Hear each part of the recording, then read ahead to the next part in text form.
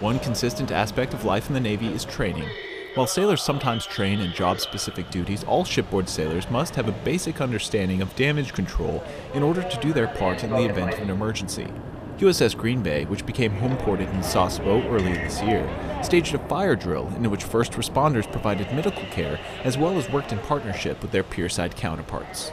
Well, the exercise today that we had was basically seeing what the ship would have to do if we had a casualty that was above our capabilities, which if that was to happen, we would need to have outside assistance from the Sasebo Fire Department. Through regular training, the sailors of USS Green Bay keep their skills sharp in order to avoid accidents, contain emergencies, and remain unvanquished. Petty Officer Michael Sanchez, Fleet Activities Sasebo, Japan.